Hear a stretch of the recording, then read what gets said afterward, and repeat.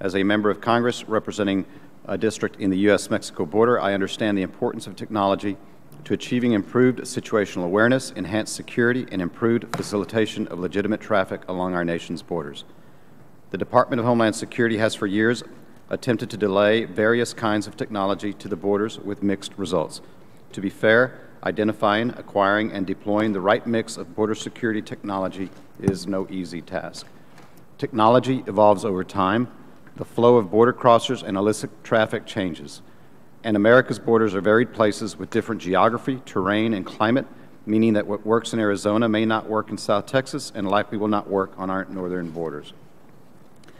It is important that this committee conduct careful oversight of CBP's ongoing border security technology efforts, including the Arizona Border Surveillance Technology Plan and deployment of integrated fixed towers in Arizona, procurement of mobile surveillance technologies, and the use of Predator B unmanned aircraft.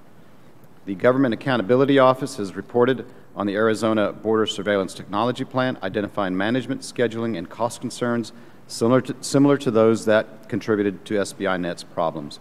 I hope to hear from our GAO witness today about whether and how those issues are being addressed by CBP.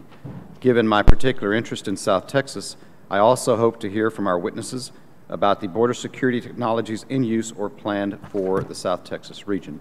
For example, I understand that there was a protest with the contract award for mobile video surveillance system units, which consist of short and medium-range mobile surveillance equipment mounted on telescoping masts mounted on Border Patrol vehicles.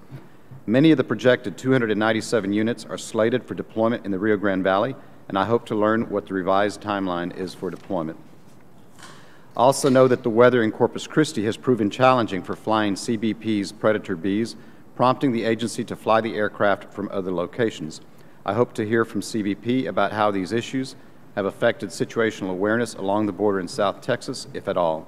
Finally, I hope we can have a frank discussion with our witnesses about how CBP can best position its ongoing border security technology programs for success.